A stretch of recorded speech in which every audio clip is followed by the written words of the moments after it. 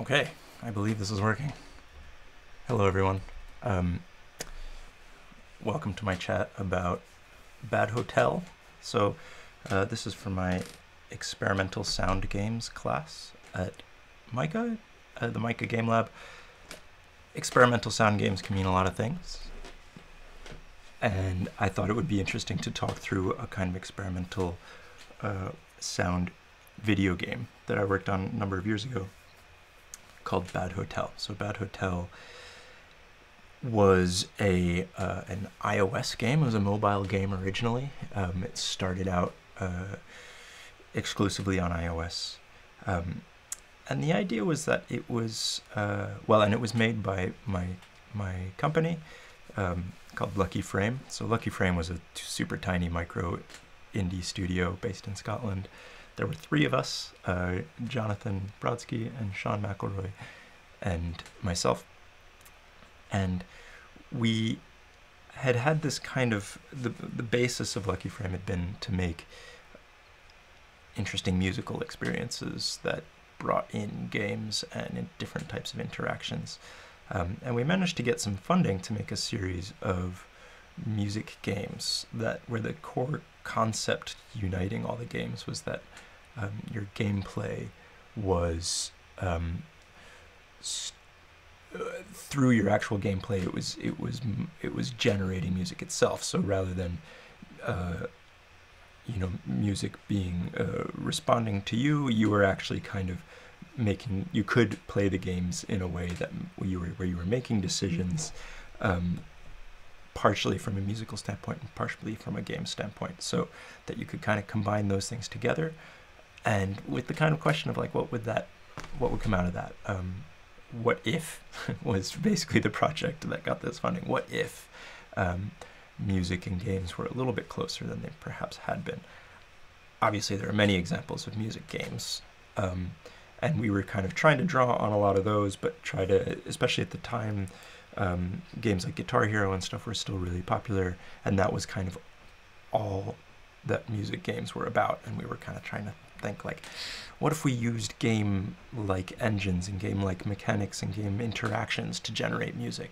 What can that bring to music, and what can music bring to the games? So the first game we made with the funding from Channel 4 and Creative Scotland was Pugs Love Beats, which was hilarious, a good introduction to the genre. And the second game we made was called Bad Hotel, so I'm going to focus on Bad Hotel. Now, one of the things that's nice about showing this is that the audio engine was built entirely in Pure Data, in PD. So we've been using PD in my class at MICA. I know it's quite popular in lots of other universities and just people in general because it's free and it's a graphical programming interface. So it's a great kind of very powerful but relatively accessible method for making complex musical interactions and sounds.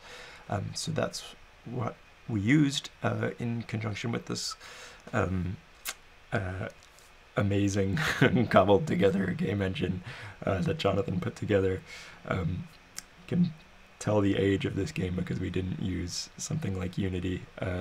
This was sort of before Unity and Unreal and those game types of fully finished package game engines really took over. So we kind of had cobbled together a game engine from open frameworks and a few other things, and we used a package called libpd to bring PD into this project. Now, I believe libpd is still going as far as I know, and I'm pretty sure you can still use it with Unity. So I haven't done that yet recently, but from what I understand, you still can. So this should still be relevant, but it's also fun because it means we can really dig into the sound engine and we can watch it make noise and watch how it all works very visually. So I'll start by introducing Bad Hotel a little bit. Bad Hotel, the conceit behind Bad Hotel was that it was a tower defense game, but where you were actually building a tower. So it started as a sort of play on words, because tower defense games usually don't involve building towers. They usually involve building castles or something like that. And we thought, okay, building a tower. And we started experimenting a little bit with what that would mean from a music generation standpoint. And we hit very early on this idea of it being a kind of a sequencer based on the structure that you're building. I think this is the very first video we made showing how it worked.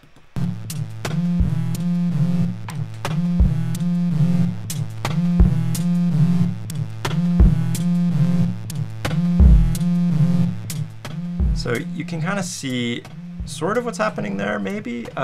You can see that there is this little purple block in the middle is the kind of the core hotel. It actually even said hotel on it. That was the first art we put into the game. And there's this kind of a sequence that builds out from that core building. Whoops, that's a different game we made. Hey, that was a fun one. So this this sequence kind of, you can see it in the flashing, and you can see these branches that build out. And with each pulse of that branch, the rooms, as we started calling them, light up. And there's a few different things going on there. So that was the kind of the core sort of triggering system we started thinking about. A branching loop where they would start at the middle of the hotel, and depending on how complex of a branching system you built on your hotel, the rhythms would become accordingly complex. So the length of the loop would be the length of your longest branch. So in this case, there were 1, 2, 3, 4, 5 rooms added on top of the hotel. The hotel was worth 2, so that means it was, I believe, that's in 7. Is that in 7? 1, 2, 3, 4, 5, 6. 1, 2, 3, 4, 5, 6. Oh, this is before the hotel was worth 2, so I guess this is in 6. Okay, so that's in 6.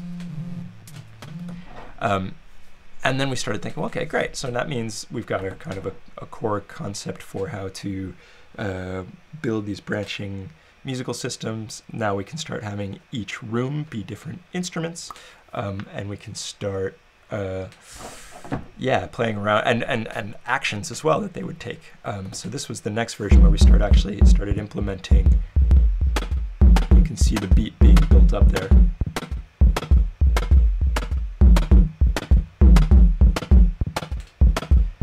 And you can actually see an enemy coming in there. And you can see that the green room is a snare drum. The purple rooms are these synths.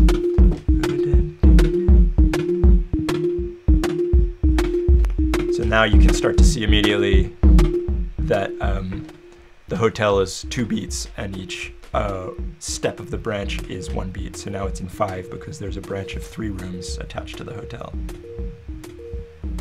And that's a different type of synth. The blue room is a different synth, and also a different type of defensive weapon system.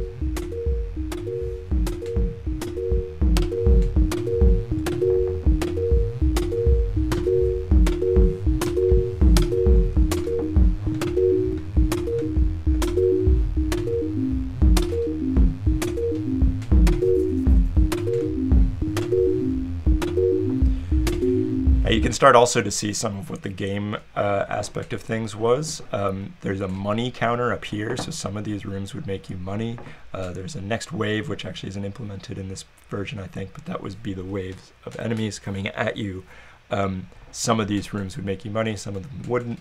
Other ones would shoot weapons, other ones would be healing, would heal your rooms. So then it would become all the kind of standard tower defense style game mechanics were implemented in there, right? So that we would have enemies, health, fixed resource, limited resources that you were playing with. All that stuff would be something that could be played with in the game. And on top of it, we started using this generative music system. So this game's still available on Steam. You can get it. And you can play it. So why don't we play a level, and I'll show you what it's like in the final version. Sure. I don't remember what these levels are. I made them a very long time ago. So we kind of ended up theming it in this sort of Art Deco-y, very bizarro vector art style, and the theme theming, the storyline became this kind of weird anti-capitalist Wu-Tang Clan themed story about a hotel baron. It was really strange, but we had fun with it. So every level starts with this pulsing core hotel. There are different tempos that can be that each level can have, and each world has a different sound library and a set of other kind of characteristics. So a different scale for each. That's the most important one, is a different scale for each world.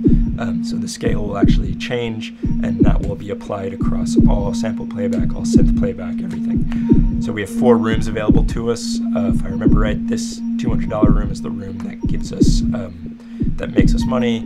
There are 2 different types of guns and a healing room. So as soon as I start building by dragging the rooms on here and placing them onto the hotel, the music will start and the actual enemies will come in. So there's a kind of like, there's this link between the sound and the gameplay, which is generated by the decisions from music. It's linked. The decision to start playing then just creates music, which then creates the game. So it becomes this really cohesive, strong thing. So I'll put a couple of these rooms.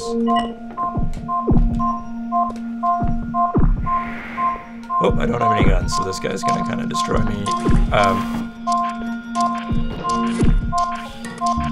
So you can see, as soon as I started building,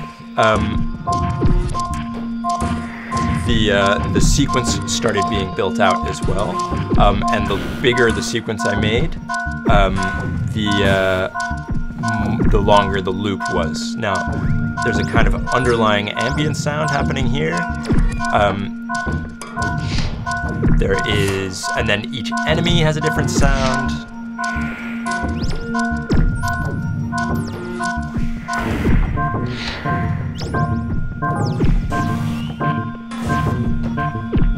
Now, you may notice as well that every time there's an explosion, the key changes. So every time I lose a room, then the tonality will actually change. The chord changes will actually change.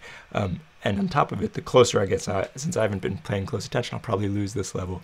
The closer I get to losing this level, the smaller my branches become, and so the loop becomes shorter. And so there becomes this like really strong link between the gameplay, the music that is generated, and the feeling of like what the game is creating as well. Like the feeling that, oh, like I'm running out of time. This is getting a little bit more intense. The pitch is changing. The loop is getting shorter. Things are happening. You'll also notice each enemy has a different sound library that gets attached to it. So each time a bird comes on screen, a different sound is generated. The different firing of my weapons all sounds different. So all of these things work together to build the musical patterns. So let's see how long I last here.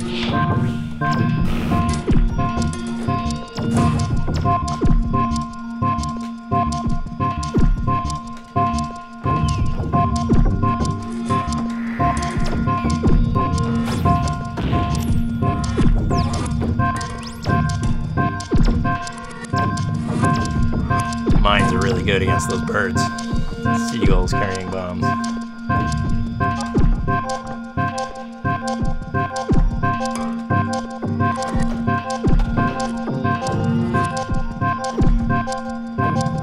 I'm gonna put a healer on as well.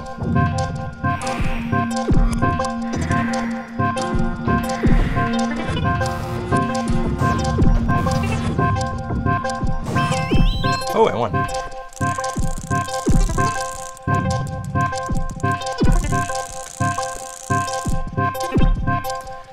Now, one thing I really liked about this game, I feel like I made this game long ago enough that I'm allowed to just like talk about what I like about it. One thing I really liked is how the beat once that you've made, if you win, if you beat the game, then if you beat the level, then it keeps going throughout this whole stage, and you can just chill out to it. I mean, this beat's quite good, right? Quite simple, quite short, but there's like that nice little like gentle delay on one of the rooms. the healing room is like still going, still healing up my rooms. With the it's done now. So now it's just adding that little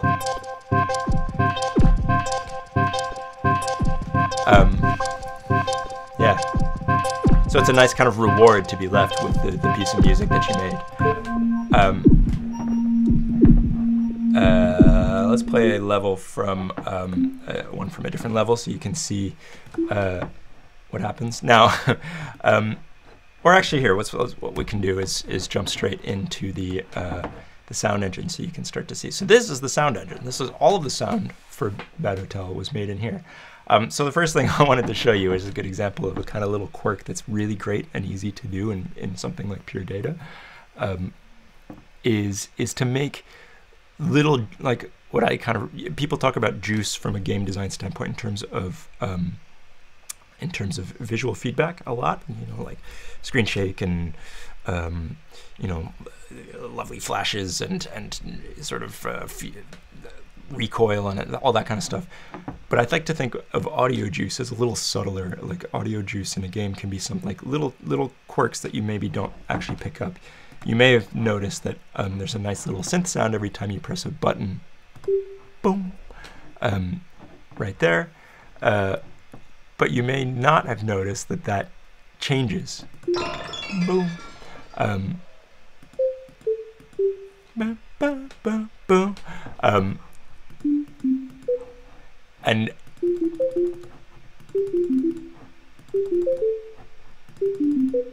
so if the more you do it, the more you work out that actually it's a sequence. And if you click fast enough, you can actually start hearing the repetition of the sequence. So we'll do it here.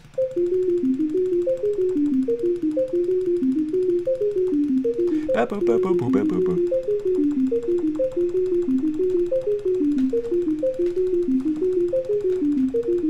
So that's a sequence that's being played every time you tap the screen in the menu. And that's just like, it's randomized so that every time you open the game, that'll be a new sequence. Every time you relaunch the world generator or the world selector, I think it's randomized. I can't remember exactly, but it's randomized, but repetitious, so that like if you can actually play it. It's not just a random noise. It is a random sequence. So that means you can play it and actually can start hearing the repetition. You can start hearing the things, the melody that's in there. Your brain starts understanding it as a melody, which is quite a fun thing.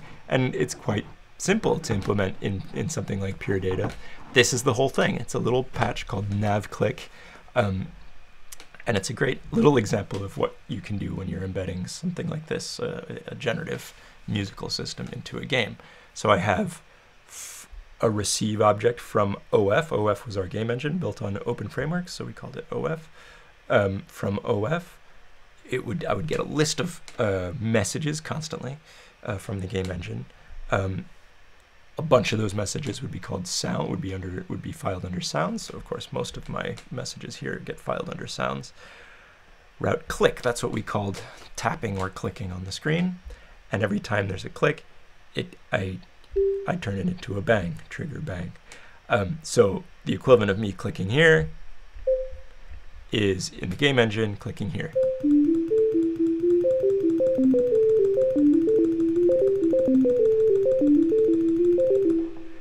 Now if I open my subpatch here, you can actually see the sequence. This is the random sequence that got built when I opened the sound engine just now.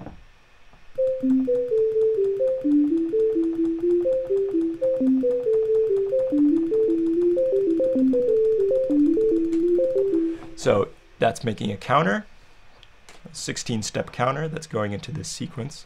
That sequence is then, which can be randomized. We'll randomize it there. Why not? Here's a new one.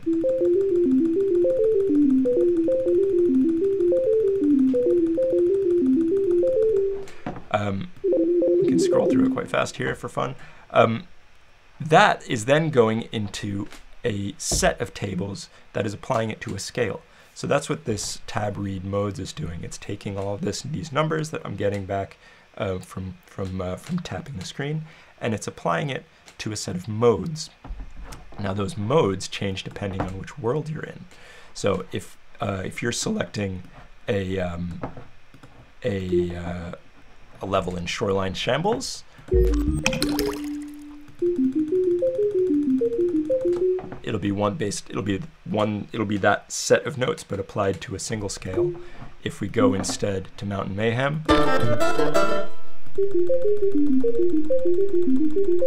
the same sequence will be applied to a different scale. And similarly, Villainsville. And as you can hear, every time I select one of these worlds, you're given a little preview of what the kind of sound library is going to be. So this one is kind of vaguely beachfront themed, so all of the sounds that get selected, that get played, it's randomized. I'd forgotten about that. So every time you select it, you get a random playback. You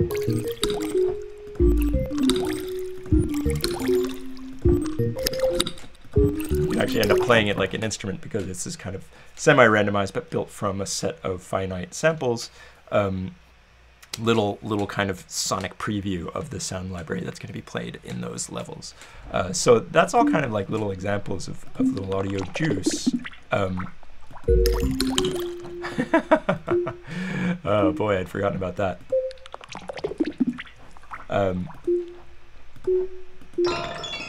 Yeah, so then there's actually a different... Anyway, so there's a different little preview that gets played as a little Easter egg. If you select the world first, go back to the main menu, and then press play, which is quite fun. So you can see all of that in this world select system here. So in the world select, if we choose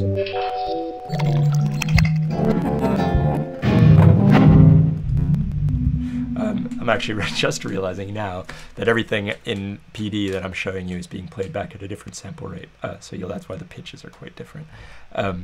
Doesn't matter, you get the idea. So that's my beachfront world. And that's our alien world at the end. And then there is somewhere in here, there's the other ones.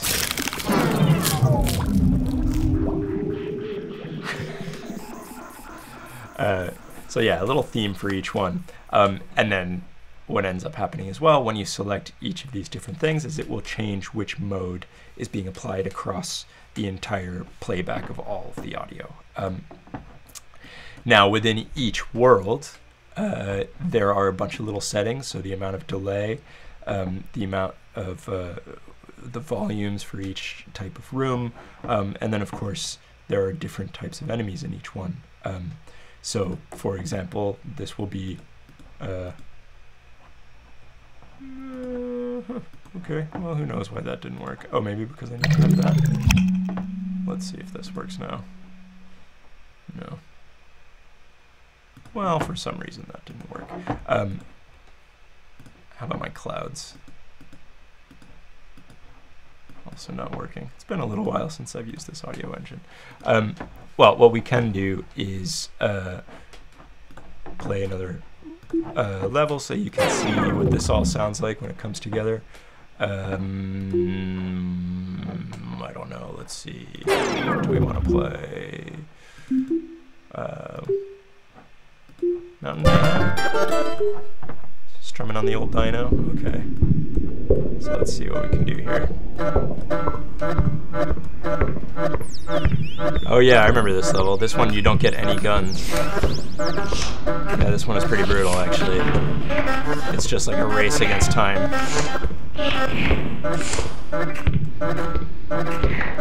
So in this world, the standard rooms are banjo samples played by my brother, which is quite fun.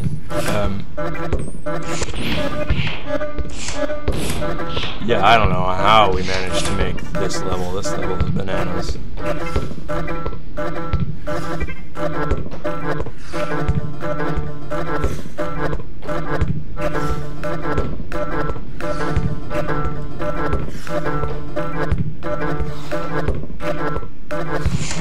This ice room that shoots out snowflakes and freezes the enemies. The samples for that are all from an ice skating rink where I did a recording session in Dundee once. It's also a great little Lucky Frame in-joke. These beats are from our first game, Pugs Love Beats. I think I'm going to lose this. So there's a negative feedback thing there too, where if you lose a level, it goes silent, right? Because there's nothing more that can generate sound. So there's a nice kind of symmetry there, that everything that makes sound is also what's keeping you alive. Or everything that adds to your sequencer anyway is what's keeping you alive. And as soon as the sequencer is brought down to 0, then you fail. So it's a tough game if I remember right. There's a boss level at the end of each one, which we can try. Let's give it a try. I'll probably lose this too because it's been too long.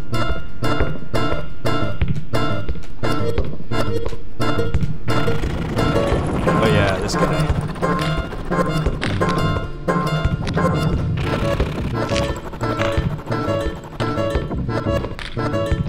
You can build underground too. They're fun little.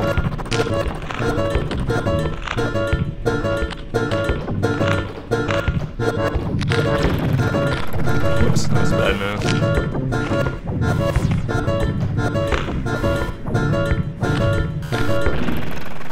Okay, hold on. I think I know what to do to play that one again. Here, let's go.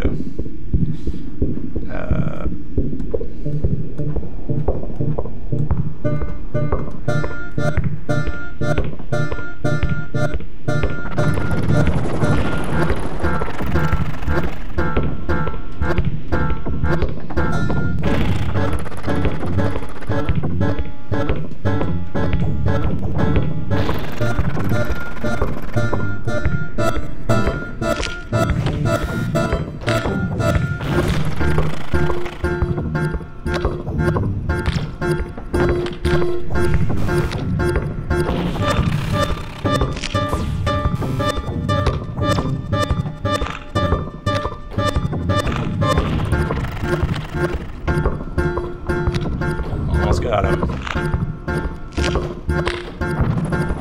Yeah! SVGs. Everything just blows apart into little pieces, which is pretty fun.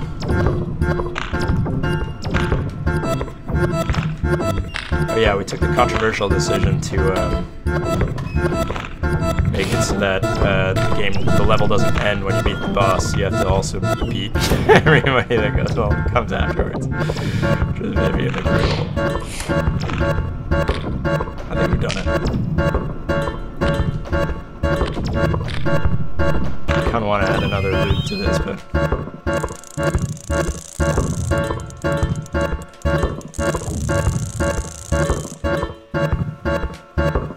so you'll notice as well that there's almost no strict repetition. Every step, everything that can get triggered gets triggered alongside some other settings that will kind of add some variation. So if you listen to the bass drum here, for example,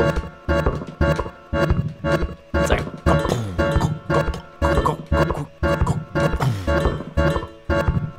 and in the banjo samples, the length is semi-randomized, and whether they're reversed or not is semi-randomized. So that kind of creates a little bit of extra texture, a little bit less roboticness. Certainly, my influences for creating the sound library for this came a lot from early 2000s, late 90s hip hop, I think, which is probably why there's so many Wu-Tang references in this. So the kind of aim was to try to make something that had that kind of slightly unbalanced but coming together at just the right moments feel, and with all the samples being as organic as possible. There's certainly a lot of synthesis, but there's also a lot of sample playback.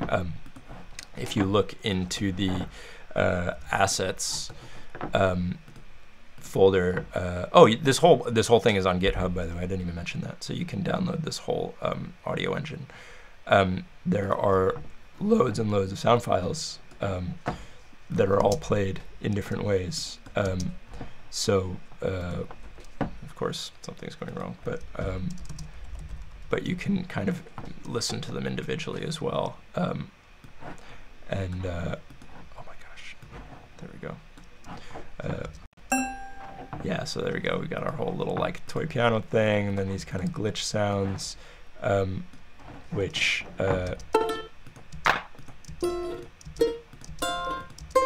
so that's also for that same world. There, that's a charango being played also by my brother. So there's a lot of kind of these sort of textural kind of crunchy sounds. There's like I used sounds of sticks breaking, the ice skates on the ice rink, like I mentioned earlier. All of that. Right. Is there anything else I wanted to talk through on this? Let's see if any of these will work. I can talk through that. So this is a good example. So the gulls that come in sometimes, if this is obviously I didn't end up using because it's not connected to anything, but here are a few different sound systems that I used for those. This was actually a synth rather than a sample playback, but you can see that what happens is every time a gull gets killed by something, then it creates a set of random, it will create a random number. That random number is then used to pick one of the tones within the mode that's currently chosen for the world. So it will always stay in key with everything else that's being played, but that key is constantly changing. Then it will then create a semi-randomized. It will thus create a semi-randomized pitch, but that pitch will slide downwards into the.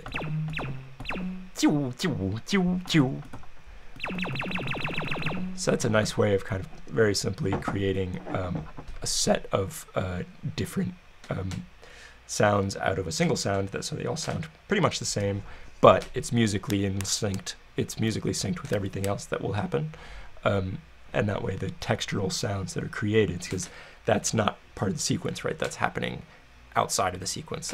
A gun gets fired, that's part of the sequence. That bullet travels, it will at some point hit a bird, and that will get played. So it won't be part of the core rhythmic structure of the game, but it's still important that sound gets sounds nice as part of the music that's getting created.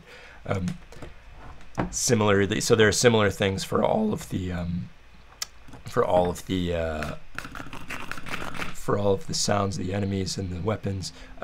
This is that freezing snowflake gun that I mentioned earlier.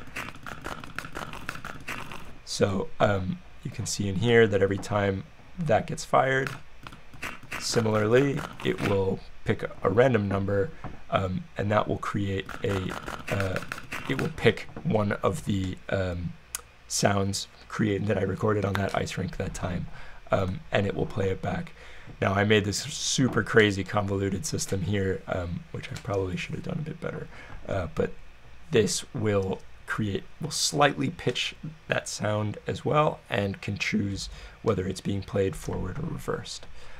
So all of those things are just little kind of textural things that are done to make it sound richer, and they do add up.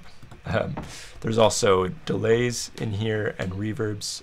Those are all set per world, but they're also synced to the tempo. So each level will have a different tempo, and you can kind of hear that when you start it. I don't know, let's go to a different world just for fun. So we'll play this one, we'll just hear the beginning of it just for the tempo.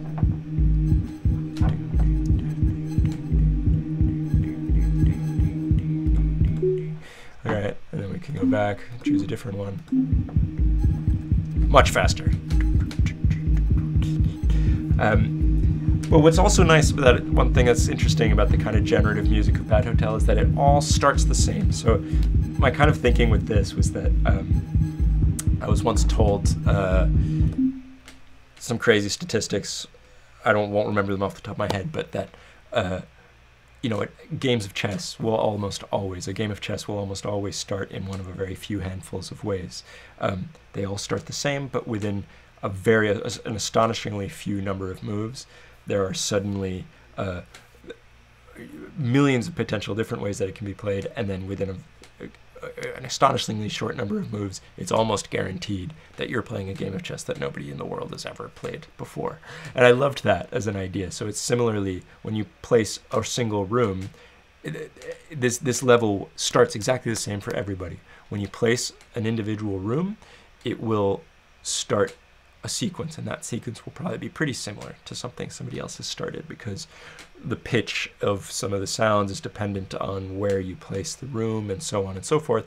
So chances are it will sound quite similar. But within 2 or 3 or 4 decisions, you're almost certainly playing a version, a musical version of this game. The musical output is almost certainly completely different from anything anybody's ever played before, which is kind of a beautiful thing. And then it's dynamically changing from a game input as well. So let's just try it with this level and see what this one's like. This one looks like an interesting just kind of race to build, and then a million enemies come up. It was mainly Sean and my job to design the levels, which drove Jonathan completely bananas most of the time, because we were making these completely strange levels that didn't really make any sense. But let's see what the strategy should be. Let's try this. The tempo, it's funny, the kind of perceived tempo slows down as the branches get bigger, which is kind of a nice, we're already into a sort of like house tune here, watery house tune. And the length of the sequence will change as soon as I drop this room.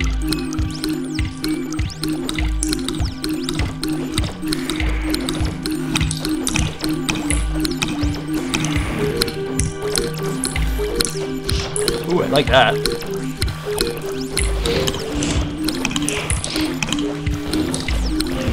Oh no, I'm losing all my rooms!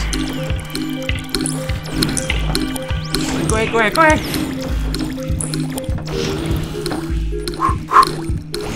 Oh boy. Boy, I went on a journey with that one. Try again.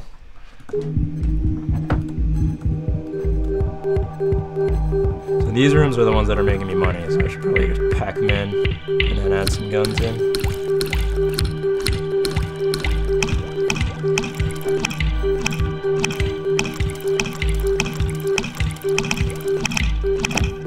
Ooh, there's a weird glitch going on there.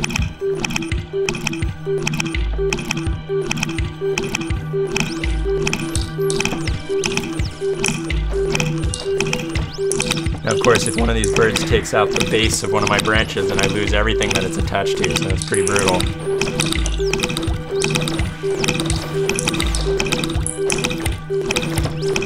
That is a lot of enemies. I don't know what the hell you're thinking.